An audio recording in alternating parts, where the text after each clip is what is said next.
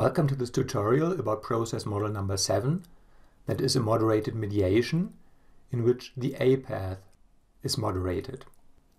In this tutorial I show you how to interpret the output for model 7, but before we go to the output, let's have a quick look at the options I used in order to generate this output. Here are the relevant variables: the dependent variable, the independent variable, the mediator and the moderator. Here the model number, number 7, and down here I've chosen bootstrap inference in order not to care about possible violations of the normality assumption. Then we go to options.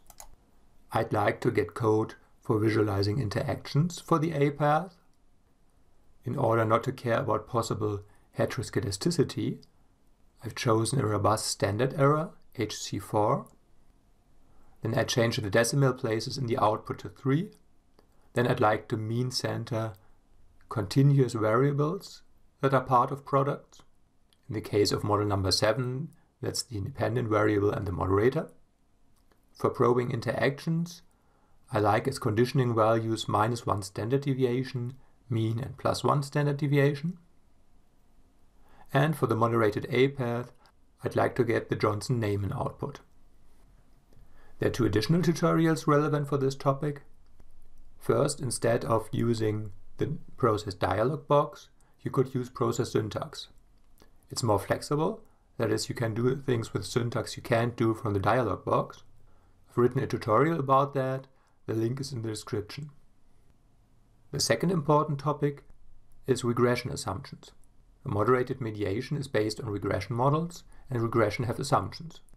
How you can deal with those in the context of a process model, about that I've made a video tutorial, the link is in the description too. So let's start with the output. First I'd like to check whether I've used the correct variables. Especially in a big data set with many variables, it's easy to click on the wrong one.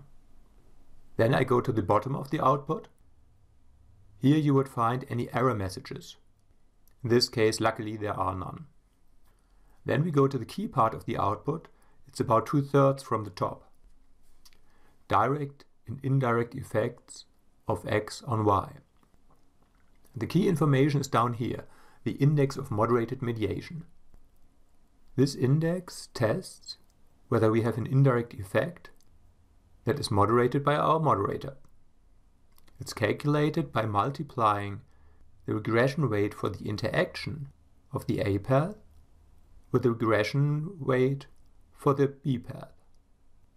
Because we don't know the distribution of this index, we can't calculate a p-value, we have to resort to bootstrapping. So here, to test this index, whether it's significantly different from 0, process constructs a bootstrap confidence interval, and if this is significant, that is, if 0 is not part of this confidence interval, then we have a significant index of moderated mediation, and then we have a moderated mediation. So basically, you have to look at this confidence interval. If both limits are positive or if both limits are negative, then it's significant, and then we do have a moderated mediation. Otherwise, we don't have a moderated mediation.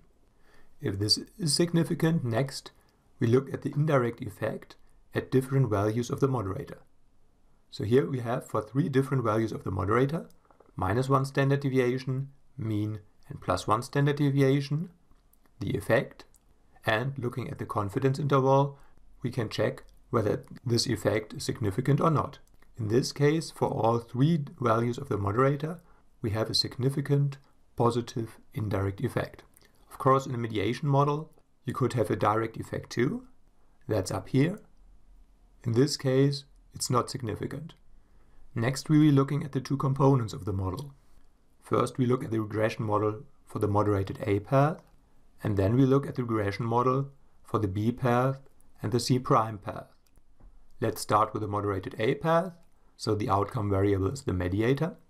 The most important information here is the interaction. It's significant, so we have a moderated A path, and R2 change tells us how much variance this interaction explains. In this case, 13.4% of the variance of the mediator is explained by the interaction between the independent variable and the moderator. So this is the effect size for the moderation.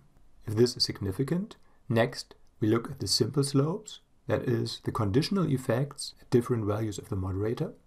Here again, -1 standard deviation, mean, and +1 standard deviation. The A path conditional on this value of the moderator, and whether it's significant or not. Here, in this table and up there in the parameter table, you see HC4, so those p-values are calculated by using robust standard errors. Next we go to the Johnson-Neyman method. Here, the A path is calculated not only for 3 values of the moderator, but for many more. In this case, there are no statistical significance transition points. That is, for all those values of the moderator, we have a significant A path. And finally, here we have the code for visualizing those interactions. That is, for plotting the simple slopes. We copy it, paste it into a syntax file, run it, and add lines for subgroups. I would only do this if you have a significant moderation for the A path. Then we come to the model for the B path and the direct effect C prime. Here we see we have a significant B path, and as we have already noted earlier, we don't have a significant direct effect C prime. The last thing we'll be looking at is at the end of the output, the bootstrap results for the model for the A path and the model for the B path and C prime path. Here we can check if the results we've looked at earlier for those two parts of the model are robust when it comes to possible violations of normality. For the A path, the interaction is significant with bootstrapping too, because both limits of the confidence interval are positive, so the 0 is not included. And for the B path, the same. We have a significant B path according to bootstrapping.